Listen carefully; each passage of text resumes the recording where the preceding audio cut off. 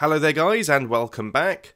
I thought as I'm now switching over from Feed the Beast Ultimate to Feed the Beast Unleashed, I would make another little quick video showing you how to install the Sphax PureBDcraft texture pack for Feed the Beast Unleashed. It's very similar process, only you don't need to install Optifine this time around, which does make it easier, but there are still quite a few people that end up downloading the wrong files, so that's the bit that I want to concentrate on, but this should still be fairly quick. The first thing you want to do is start up your Feed the Beast launcher and have a look what version of the game we're currently on. So if we're looking at Feed the Beast Unleashed, Feed the Beast Unleashed is version 1.1.3, but the one we're interested in is the actual Minecraft version, which is 1.5.2. So that's the number you're going to need to remember. Obviously, that's the current version at the time of this video. It may be that you're watching now and it might be 1.5.3, or it might have moved on to a different version. But at the moment, I'm looking for 1.5.2. So I can minimize that down and go into your browser. And the easiest way to find it is literally just go to Google and just search for Sphax, and you will get bdcraft.net. That's the website for Sphax.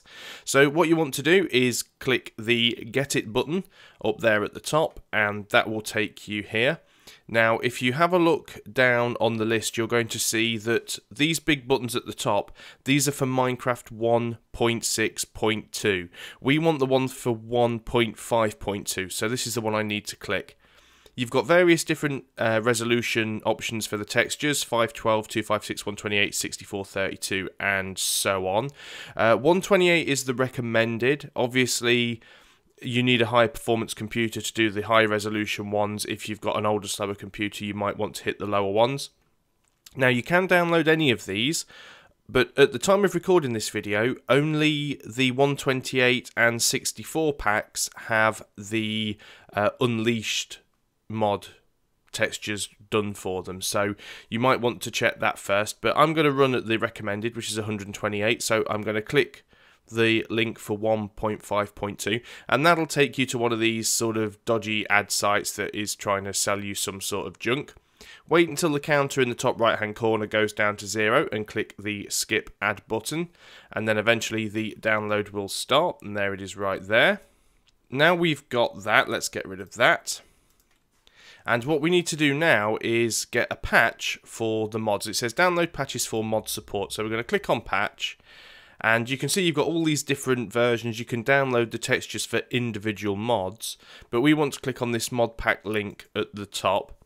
And you can see there's one here for Feed the Beast Unleashed. Click on the patch details button below. And if you scroll down, you'll see that there is a patch for 128 and 64. That's all there is at the moment. So we want to click the 128 and then scroll down a little bit and you'll see some downloads. At the time of recording this video, the 128 mirror is currently down, so click the 128x-ish download, and that takes you to Mediafire, and there's a download button here. It's 106 meg, well, almost 107, so it might take a little while to download, so I'll just edit this out while that finishes doing what it's doing. Okay, so I've now got the two folders, or two zip files that I downloaded, which is the Sphax PureBDcraft 128 for Minecraft 1.5, and the Rednix Feed the Beast Unleashed release, currently version 0.0.1. There are a few textures in here that are missing and not quite right, because these are early days for the textures for the mod pack, but I'm sure as time goes on, this folder or this file will get updated with newer versions. So the first thing you want to do is to take the texture file zip and just extract it to a folder, just so we can get access to it. There we go, we've extracted the Sphax PureBDcraft folder onto a folder in the desktop. Now I also want to extract the patch file. Okay, there we go, so that has now finished extracting. So we've got two extracted folders, the Sphax PureCraft BD128 and the Rednix Feed the Beast. So we want to go into the Rednix folder. We want to highlight all of the folders that are inside and copy them. And then we want to go into the Sphax folder and paste all of the files and folders that we've just copied from the Rednix folder. Now that'll take a minute or two. Towards the end you will get a couple of conflicts on folders, which it will ask you if you want to replace. That's fine, just click yes to those, and then you will have your texture pack folder. And there we go, we've hit the conflicting folders, so we're just going to click yes to that one and that one.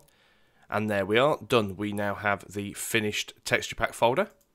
Now the next big problem is people not being able to find where their Minecraft install folder is to put the texture pack in the right place. What I'm quickly going to do is just copy the folder to the clipboard.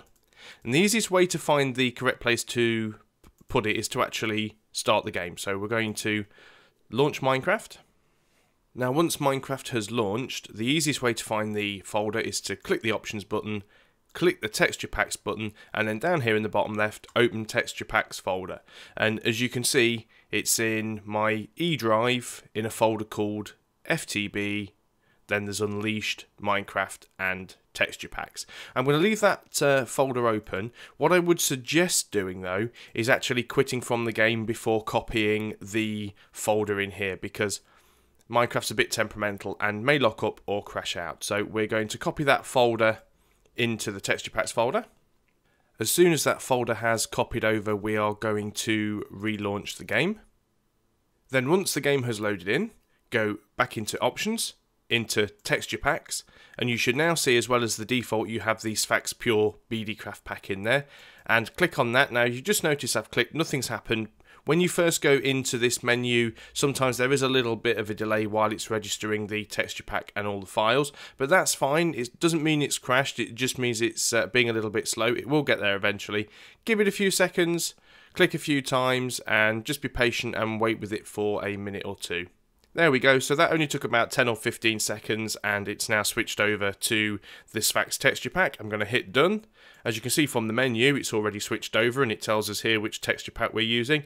Let's just very quickly check by going into the game itself. And there we go, we are in the game, and as you can see, we appear to have Sphax loaded.